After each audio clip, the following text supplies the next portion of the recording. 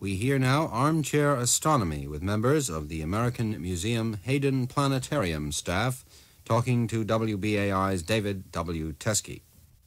This is the 45th in our continuing series of programs on astronomy. Contributing their time and knowledge to this venture are members of the American Museum Hayden Planetarium staff. They come hoping to give us laymen a fuller understanding of our universe. We invite you to participate. If there is an aspect of astronomy that you would like explained or something you hear discussed that is not clear, please indicate your questions and topics by card or letter to Armchair Astronomy, WBAI, 30 East 39th Street, New York 16, New York. We will try to answer as many questions as possible in future programs. On today's program, the topic of the discussion is the physics of Venus. With us today is astronomer Dr. Kenneth L. Franklin, who is in charge of the Planetarium's radio observatory, and Mr. James S. Pickering, assistant astronomer and supervisor of guest relations at the American Museum Hayden Planetarium. Welcome, both of you, and Dr. Franklin, will you begin? Yes, Dave, thank you very much. Venus is very prominent in the sky now, and maybe a lot of people are wondering just what in the world is the nature of that object up there. Doctors Hess and Nicholson of our staff have just about exhausted the topic of how it appears in our sky. Perhaps many of our listeners heard that some time ago, and are probably now quite aware of the fact that Venus appears in our sky about every 18 to 19 months in just about the situation it is now. And next, in a few weeks, it'll be the brightest that we'll get in the evening sky. It will be at its very brightest about the middle of December. Now, the problem of observing Venus is rather hard because it is always in our daytime sky, and the nighttime as we can see it here with the Venus shining very brightly forces us to look through a large column of air, and the air is very disturbing to the views that we can get of things. Venus doesn't really help too much when you get right down to it, because when you do look at it through a telescope, we find out there isn't much to look at. Venus has a surface which is apparently covered with clouds all the time. There has been very little found out about the surface of Venus. What has been learned in the last 2 or 3 years, and it's rather interesting. One of the problems about Venus, since we can't see anything solid on the surface, is to derive a period of rotation for it. The usual method is to find some feature and then time its appearance and reappearance, and the duration is the length of time that a planet takes to rotate. But if there's nothing there, it's awfully hard to know when to click your watch. There have been arguments for rotation periods all the way from about 22 hours to about the same as the period of revolution. Which is 225 days? 225 days, once around the sun in that length of time. Now, the short-term period was argued for just a few years ago on the basis of some radio observations that were believed to pertain to the planet. But this was repudiated, and the individual who made the observations realized that they did not really pertain to Venus, so he has withdrawn the interpretation. I think that's a very good thing to do. The reason why it cannot have a very rapid rotation period is that we see a perfectly round shape to the planet. Now, you maybe have seen some photographs of the planet and see that it looks like the crescent moon and say, how can I say that it's round? We can observe this body when it is illuminated properly by the sun, and we can see that every side we see of it is round as a circle in projection against the sky. And if you look at it, if you look at an object and it bears the same appearance no matter which direction you see it from. It's undoubtedly a sphere. So this is a spherical body, absolutely undistorted, and therefore it is not rotating very rapidly. Our Earth rotates once in 24 hours, and it is distorted. The diameter through the poles is some 27 miles shorter than the diameter through the equator. And this distortion is something that is quite apparent when you look for it. Of course, since what we see of Venus, the disk, is a cloudy surface, that if Venus were rotating rapidly, that would be subject to considerably more distortion than that, as I'm speaking now from looking at Jupiter and Saturn, which are tremendously oblate because of their clouds. Well, I wouldn't lay it all to their clouds, Jim. The big planets are rather flexible inside, too. They're elastic in the sense. They flow some, yes. It's not all the atmosphere, but this is so. The atmosphere ought to reflect something of this kind. Another thing that argues against a short period for the rotation is the fact that you can't observe one edge coming toward us and the other one going away by means of the spectrograph. The Doppler effect just doesn't work. It's been tried many a time by observers at Mount Wilson to determine in the optical part of the spectrum the rotation of the body, and it's just too low to be observed. Now, what does this mean? It means that the motion cannot be as large as ours, because that's about 0.5 kilometer per second, and this could be observed. So it certainly is nowhere near a day. Now, there have been arguments a long time for a very long period, and a large number of people could argue against that. And for, several decades, there was probably the least argument amongst astronomers for a period of around 3 weeks. This was probably the least observable period at all, and so you would find fewer to argue against that period than to argue against any of the others. Well, 3 weeks. Unfortunately, all these are wrong, and it's only been in the last couple of years that we have been able to learn anything at all about the rotation period of the planet, and this has been done by methods of radio astronomy. In particular, radar astronomy, in which one sends out a pulse of radio waves and then waits for the echo to return. Now, very careful analysis of the echo is very important. For one, we determine the distance to Venus by observing the length of time it takes for the echo to return. Once the echo is here, we can still work on it and get more information out of it. If the body is rotating, the mirror is rotating that is reflecting the light to us, the radio waves, then this will alter the frequencies coming back. You've played ping pong, I think, on occasion, Jim. And if you really want to send the ball back to your opponent with increased speed, you approach the ball with vigor, and you add the speed of your paddle to the speed of the ball and send it back, and it bounces very hard. If you want to drop the ball just over the net, you won't hit it so hard. And if indeed you just wanted to stop the ball, you would probably allow the ball to strike your paddle while the paddle was going away from the ball, but not quite fast enough so that the ball could catch up. And the ball doesn't bounce very much. Well, if you think a little bit about that, you can understand how a mirror will reflect the radio waves and change their frequency, as the Doppler effect does. If the mirror point, is approaching the transmitter, the receiver, then it will increase the frequency, change the pitch to a higher pitch if you want to think in terms of sound, give more energy to it if you want to think in terms of that ball. If it's going away, why, it lags a little bit and changes the pitch downward.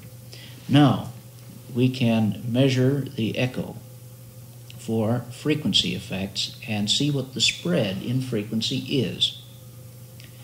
This has been done for Venus, and the interesting part about it is it does seem to have a rotation period which is very much like the revolution period. Not 225 days, but more like 250. But here's the rub. It's going the other way. It's a retrograde planet. It's rotating the opposite direction from the revolution direction. So if you look at it from the north side of the solar system, that's the side that contains our North Pole, it's going around the sun counterclockwise, but it is rotating clockwise. So this is a very embarrassing thing when it comes to people who are worried about the way that the solar system is put together, because it would be so much nicer if everything went the same way, but this one is going backwards, and this is a very strange thing.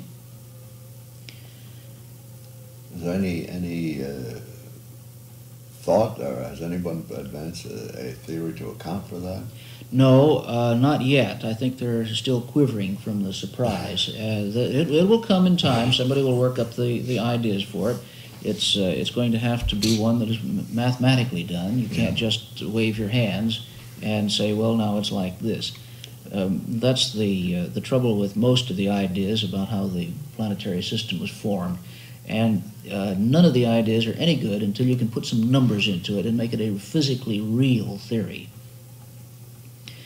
Well, the combination of motion around the sun and around its own axis in a retrograde fashion means that as far as the sun is concerned, the interval between daylight and dark for any one particular place on the planet is about 125 days.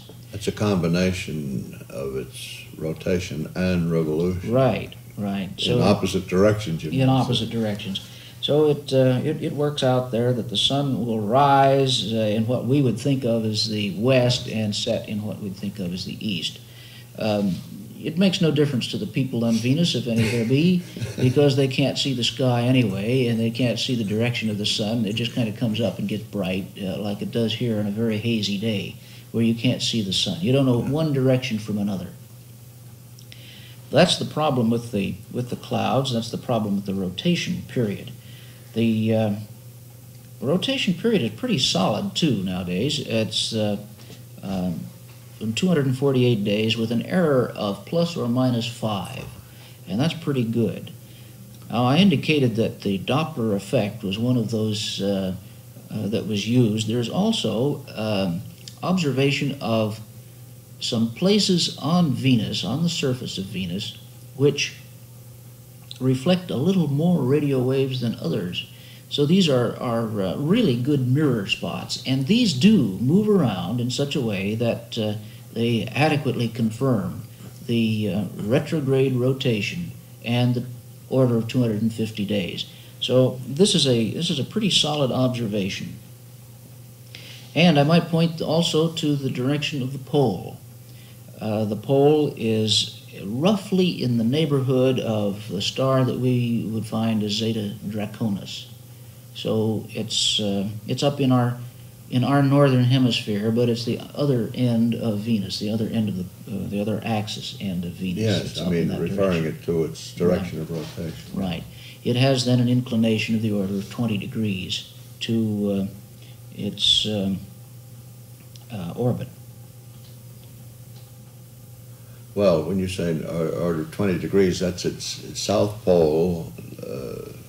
Is displaced 20 up, degrees. Yes, yeah. its south pole is up, but it's displaced. Well, if you want to take it the way that we do of Uranus, then we'd have to make it 160 degrees. Yeah, 160 degrees is the inclination. Standing on its head. Right, right. Well, we ought to define north, really, as the direction from which we could see everything going counterclockwise, and then in that case, Venus would be 160 degrees. Yeah, tipped over that far.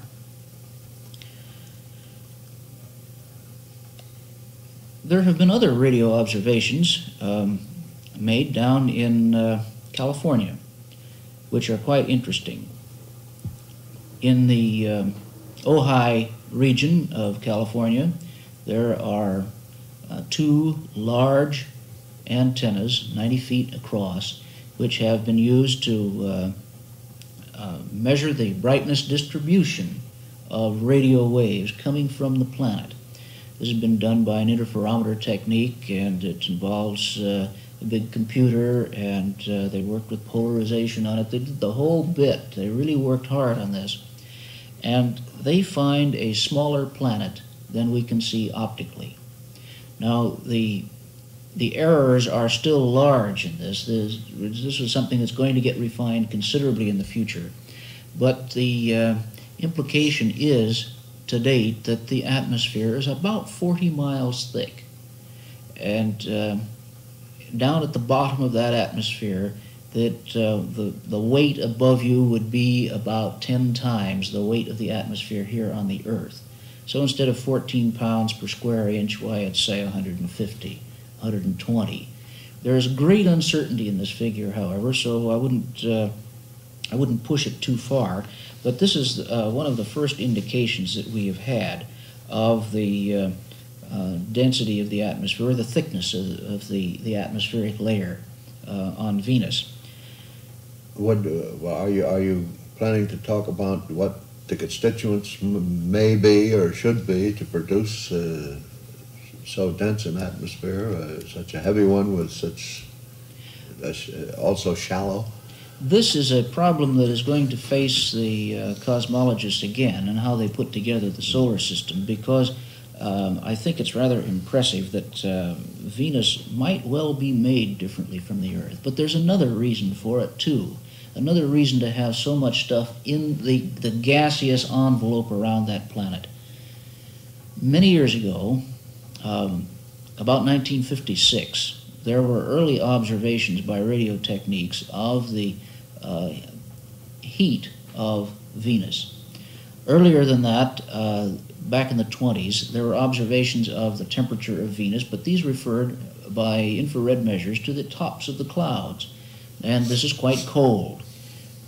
Now, the radio observations just a decade or so ago indicate that the planet is quite hot, of the order of 600 to 700 degrees. Well, that corresponds, I believe, to somewhat to the findings of Mariner 2. Yes, Mariner 2 confirmed this, contrary to popular reports that they made the first observation of it. They confirmed the high temperature. Now, in the several ways of looking at this planet with radio techniques, we've come to just about the same temperature. And this is very reassuring to people who make the observations. It means that we are looking at the same thing in the planet all the time, and this confirmation is very reassuring. Now, if the temperature is so high there, it is quite likely, even with a high-pressure atmosphere, that the temperature of the water would be very high. In fact, any water that may have evolved out of the innards of Venus may now be in the neighborhood of, or may now be steam, vapor. Yeah. And this is quite likely what the clouds are. I think water would boil at something like 300 degrees if we made the experiment under such a heavy pressure, but I'm not sure of that figure. I'm going to have to look that up someday. All right, what's in the atmosphere then? If the Venus surface has rearranged itself, the whole body, the bulk of Venus has rearranged itself like the Earth has, the central material being quite dense, lighter stuff coming to the top, including water, then it's likely that there's a tremendous amount of water vapor in the atmosphere. Curiously enough, it's been very difficult to detect at the tops of the clouds. They may be pretty icy there, and the vapor may be very hard to come by. The constituents in the atmosphere, other than the clouds, those detected are only carbon dioxide. So I think carbon dioxide and water vapor are quite prominent in the in the atmosphere of this planet. Did the passive Mariner 2 into any information? Yes, Mariner 2 gave quite a little bit of information about the body. Some of the experiments were not successful, however. One of the problems was to try to find out just how the heat was distributed around this body. They found that the heat was not in the atmosphere. It really did come from the solid body of the planet.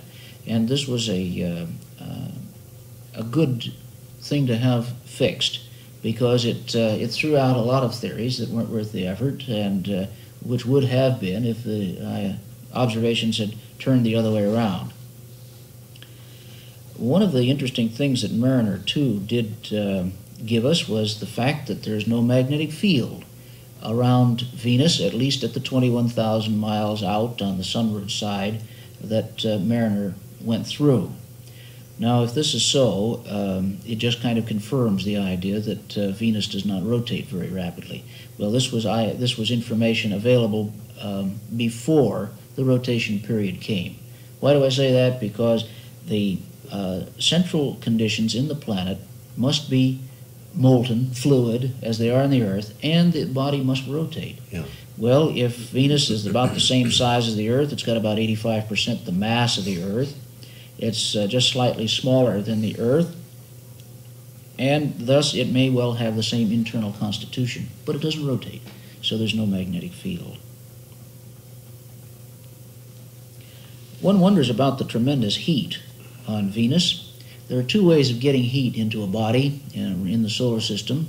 One of them is by the heat from the outside, the sun. Now, Venus runs around the sun at a distance which is 72% the distance of the Earth, and therefore it ought to receive quite a little bit more heat than we get here. However, the clouds reflect a tremendous amount of energy. That's why Venus looks so bright to us. It doesn't reflect everything, however, and the sun does send out a large amount of radiation in all parts of the spectrum. It is possible that a lot of this energy nevertheless does get down to the surface of Venus, and that it heats the surface considerably. The carbon dioxide is a curious constituent to have in an atmosphere here, because it prevents the cooling of the surface. A little bit like the greenhouse and the glass. Yeah. The ordinary light from the sun comes down through the glass, heating the insides, and now then the insides, being nice and warm, would like to get rid of some of this energy. But the material inside will re-radiate the energy at a wavelength which the glass will not transmit, and therefore it traps it. So the carbon dioxide acts like the gas, the glass in the greenhouse, and we get a greenhouse effect. Now, this is one way of heating the surface. Another is that the inside of the planet is probably radioactive, and the natural decay of the radioactive elements is adding to the temperature. The temperature is still something of a problem to try and account for, but this is a way in which we're beginning to really attack the problem. Well, the very fact of the slow rotation would tend to cook the sunward side, certainly, a little bit, considerably more than the effect we get on Earth. Yes, the atmosphere would get heated up by the sun, and the slow rotation would cause some interesting atmospheric winds. But I think we'll probably have to wait to get there to be able to analyze them carefully. There have been some continent-sized dark regions appearing in the cloudy structure, but seen only in ultraviolet light. These really seem to be depressions in the cloud layer, because we can see more carbon dioxide in these dark regions than in others. But a study of these is going to have to tell us more about the nature of the distribution of atmosphere and the heating problems that occur on Venus. Thank you both very much. We have been listening to astronomer Dr. Kenneth L. Franklin and Mr. James S. Pickering, assistant astronomer and supervisor of guest relations at the American Museum Hayden Planetarium, discussing the physics of Venus. We hope you will be with us next week, when Dr. Franklin will return with Dr. William Calder, professor of physics and astronomy at Agnes Scott College, Decatur, Georgia. The topic of their discussion will be astronomy at Agnes Scott College. We hope you will join us, and if you have any questions or topics you would like discussed on future Armchair Astronomy programs, indicate them by card or letter to Armchair Astronomy, WBAI, 30 East 39th Street, New York 16, New York. We will try to answer as many questions as possible in future programs. Until next week, good day. This has been Armchair Astronomy with members of the American Museum Hayden Planetarium staff talking to WBAI's David W. Teske.